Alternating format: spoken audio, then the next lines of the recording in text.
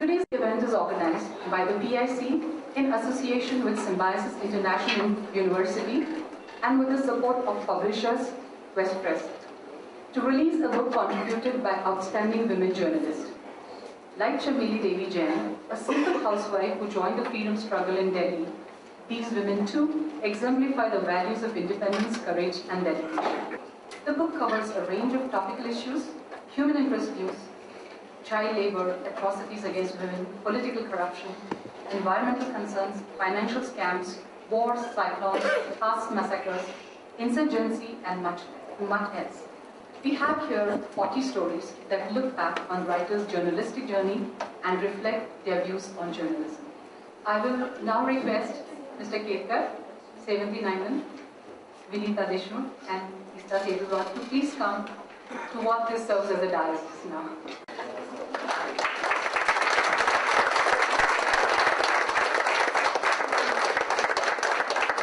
When I bought the book, I did not actually know what was going to be there, like whether their stories are published here or their autobiographical accounts. Now it is autobiographical accounts of these ladies who contributed so much to Indian journalism and actually on the standards of close to global journalism today. They have done magnificent work, and I can imagine how difficult it must have been. Now all these women, they entered this profession, and I think Jyoti Malhotra and many others participated, joined the male world of foreign affairs reporting and so on. In fact, this book tells us about how they joined journalism, sometimes not very enthusiastically. They joined journalism and slowly they got into the subject or theme or the cause, and they became activists. So some of them became activists after some stint in journalism. Some of them joined journalism to continue their activism. So there is this role of activism and journalism which overlaps quite often. Now one sees that the entire scene of journalism has changed, and Sevanti writes in her media trajectory from how media itself has changed, not just women in media, men in media, subjects in media, how media itself has changed, as Anita Pratap writes very correctly, was a part of the solution. What was media doing? Media was trying to highlight a problem, focus a problem, trying to suggest solutions to the problem. So there be poverty, there be environment, anything. Media was supposed to be part of the solution. Anita Pratap says now media has become a part of the problem. Yet all of us have gone through the days of emergency. All of us have gone through the censorship. There are so many writers who have mentioned the experience of emergency. I will not take much of your time. I want them to speak because they have lived a completely different media life. They have lived a completely astonishingly interesting professional life for journalists. So instead of saying anything more, I want to ask Vinita, apart from her professional experience in RTI as well as journalism, isn't RTI being used more to blackmail now, apart from highlighting the issues and giving expose? Actually, it is a fallacy that RTI Act is misused because every law in our country is misused. And the reason why this gossip goes on is because as per the RTI Act Section 4, all the government departments are supposed to voluntarily put up all the information on the website.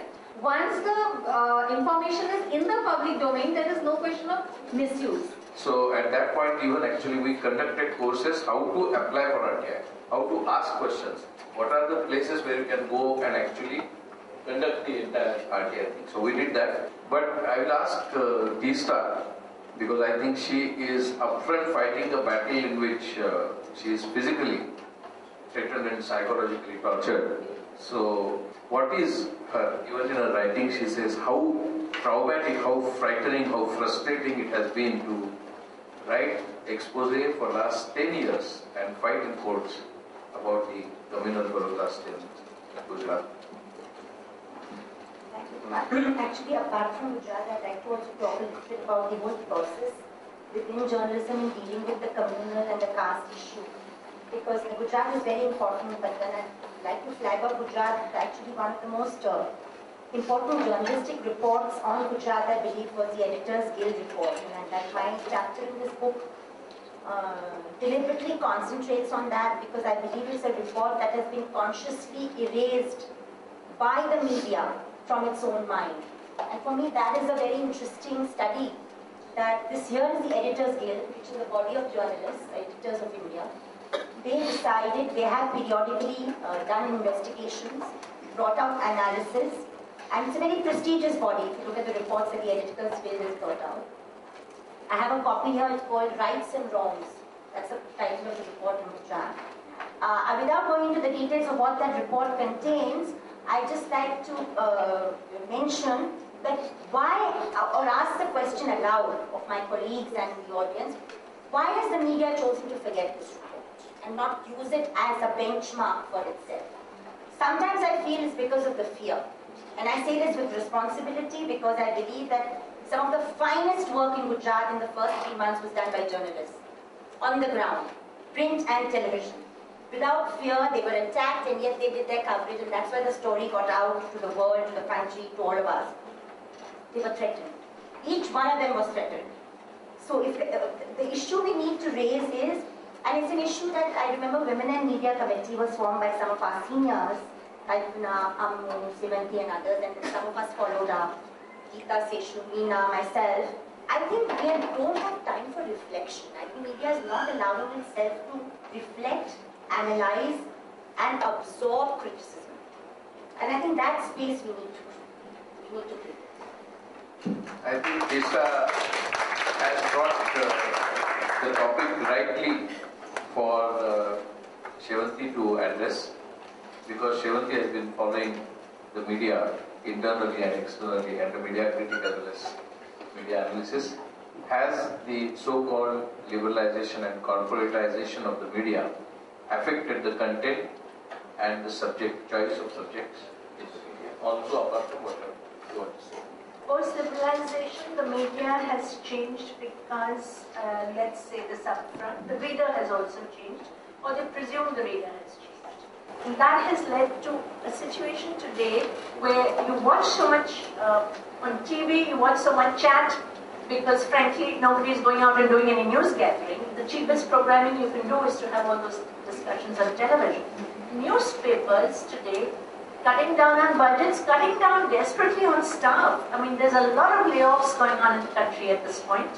And that's happening because, again, they don't find it viable. And you can rest assured that when they cut down on staff, then you're cutting down on covering all those people who need to be covered in various corners of this country. So that's an issue. The audience may change, but the people of the country haven't changed, their situation hasn't changed.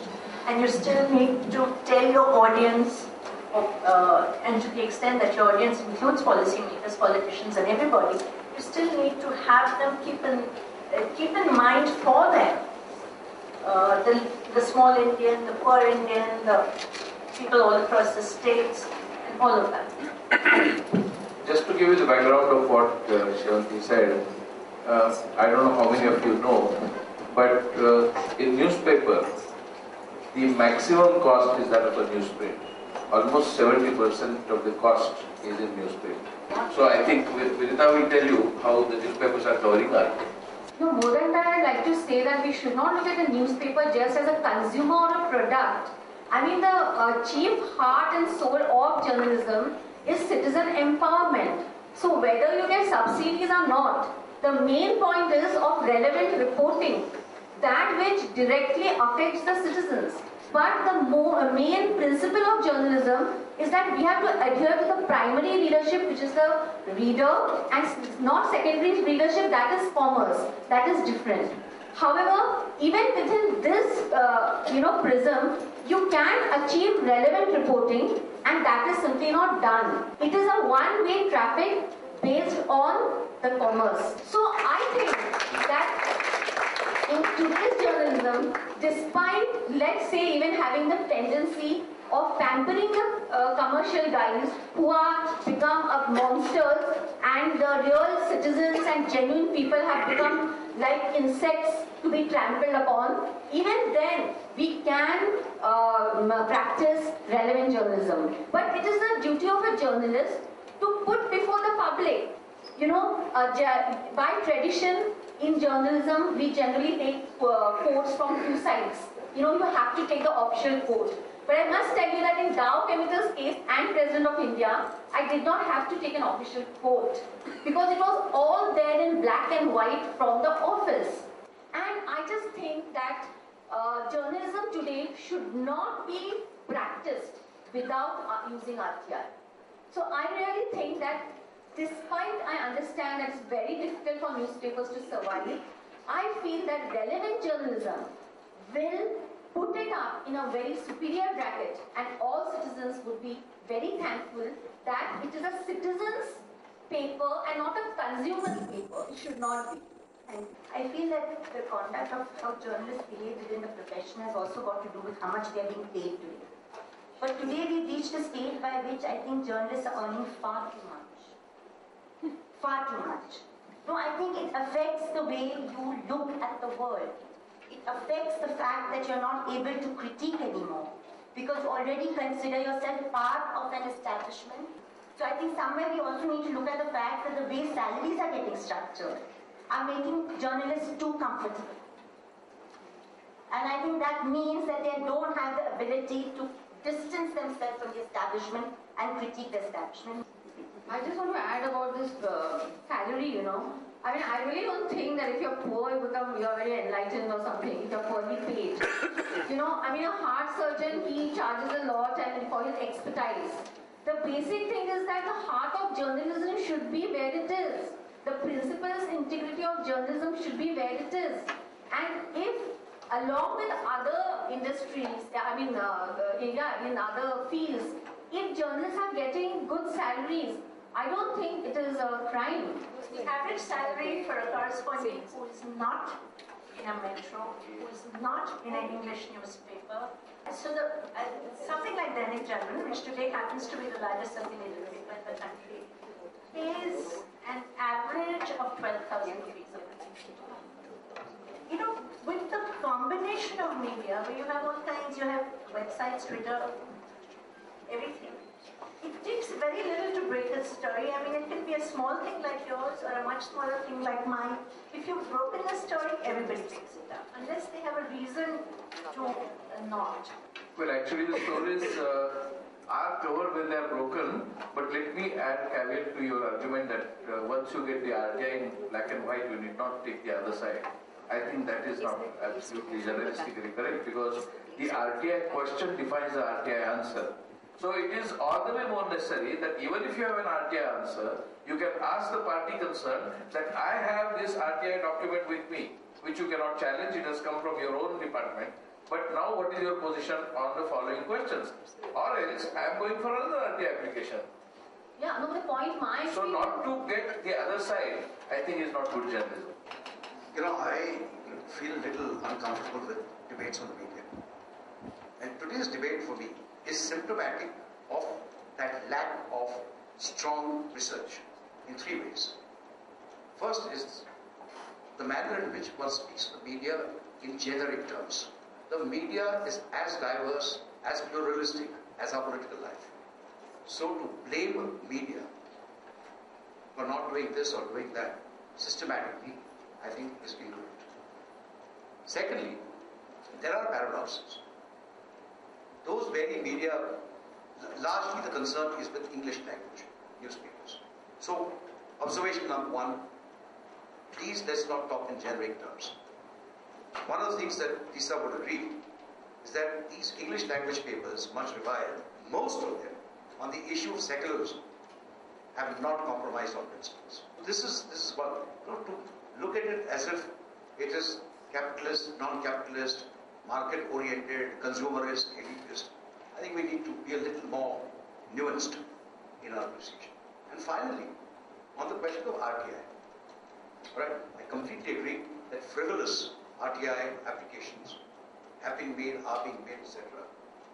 But RTI is only one way of getting hold of facts. But mind you, facts themselves can be concocted.